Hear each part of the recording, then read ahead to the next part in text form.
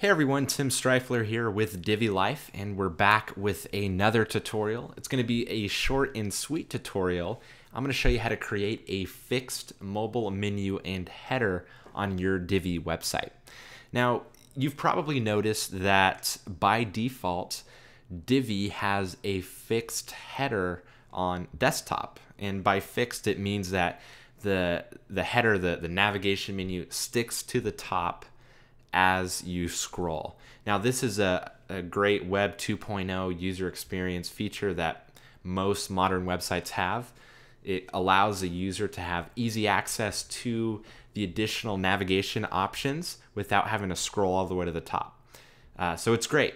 However, for Divi, there is not a built-in way to have that same fixed header on tablet and mobile devices. And so there's no control on the back end. You can't turn anything on and off. It's just not there. The only way to do it is to add some CSS. And so that's what we're going to be taking a look at today. Now, you can see a demo of this on the Divi Life website itself. So on the blog post here, I have divilife.com iframed in here. So you could see an example of what that looks like. If you're viewing the blog post on a mobile device, then you won't see this iframe because you can just look at the website itself that you're on reading the blog post.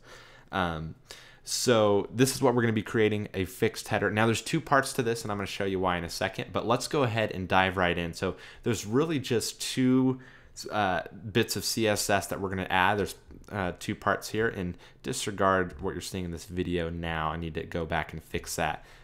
It's mislabeled from a previous blog post. So I'm going to go ahead and copy this, and I have my tutorial website opened up here, my other browser. So I'm going to go to theme options. If you've never added custom CSS to your website before, it's very easy.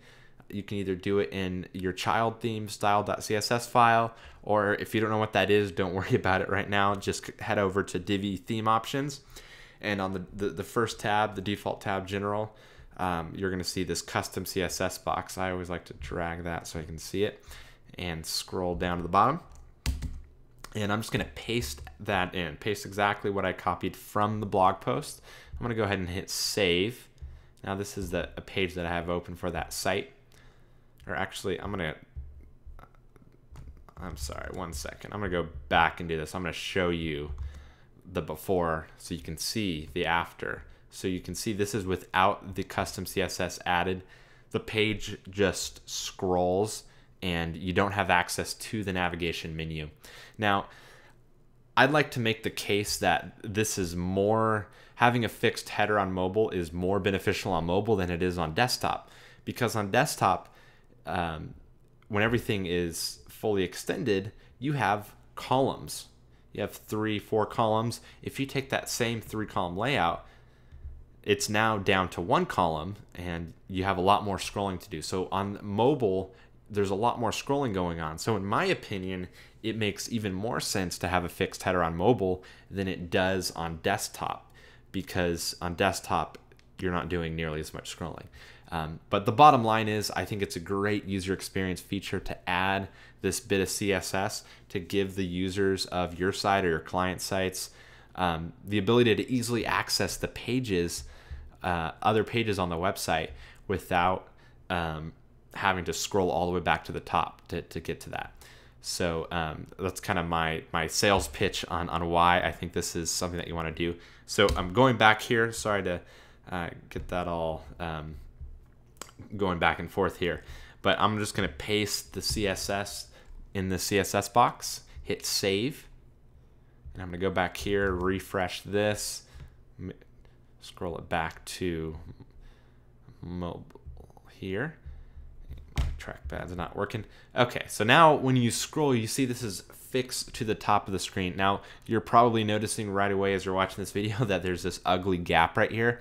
That is not going to show up on the what your users are seeing. We're just seeing that because we're logged in, and so the mobile admin bar doesn't scroll, and so it leaves a little gap right there. So keep in mind that's not going to be showing when you're looking at the front end of the website. So I mentioned that there's a part 1 and part 2 of the CSS that we're going to be adding. And so we've only added that first part, and I'm going to show you why we need a second part. So say, for example, you have a large website that has lots of pages, lots of menu options in the mobile menu. Well, if your user is looking at the site on a mobile device and they open up that drop-down menu and it extends past the height of the screen, they're not going to be able to get to that additional page option, that additional menu item, because when they go to scroll, it's just going to scroll the page behind it without actually scrolling the menu down. And so we know that there's other items left in there that we simply can't get to. And so that's a problem. That to me is a broken user experience. That's a broken website. And so you do not want to add just the first part without adding that second part, because you're going to have something like this. Maybe not if you only have a couple pages on your website, you won't experience that issue, but we have a fix for that. And so I'm going to go back to the blog post here. Sorry, my trackpad is wigging out. All right, so the second part to the blog post is just to copy this. Again, disregard this label as you're seeing it in the video. I'm going to have that corrected hopefully by the time you're watching this, but that's mislabeled from a previous blog post. So I'm going to copy that, head back to my other browser here. We're going to add it to the same spot, paste it, hit save, and we're going to go back here and refresh the page. Okay, so open up the nav menu, make it a little smaller here. So now we know there is additional items there. Now, if we want to get to them, now we can simply scroll, and the menu will scroll inside the drop down, the mobile menu drop down there, and so we can get to those additional items. Now, one thing you'll probably notice right away is we have one more option that we're not being able to easily get to there, and so I have a little fix for that. So you'll notice in here that we have the max height set to 83. What's that saying is that the max height is 83% of the viewport height. So what you can do is you can fine tune that number to make sure that it's going to let you get to all the additional items here. And so I'm going to go ahead and change that. So instead of 83, I'm just going to try 70 just for the heck of it there, and see if that fixes the issue so that we can access everything here. All right, that's pretty good.